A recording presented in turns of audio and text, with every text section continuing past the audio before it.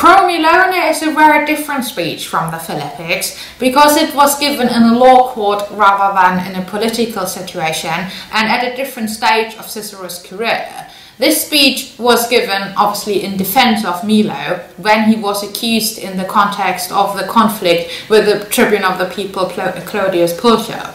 And what is most interesting about Pro Milone is that on that occasion, it's one of the few occasions when Cicero wasn't the most impressive advocate.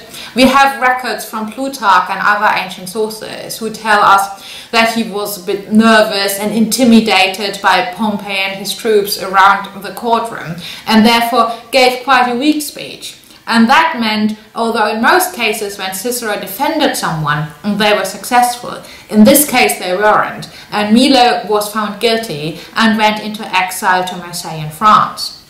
And what Cicero did afterwards, he wrote the speech that we are reading today as the speech that he should have given on that occasion. It's perfectly polished and makes all the best arguments, and he would have managed to free his client at that stage. And there is some kind of anecdote that Milo, when he then read this speech, said, oh, if he had given this speech, I wouldn't be eating fish in Marseille now. Saying sort of like, if he had actually given that speech, I wouldn't have been found guilty.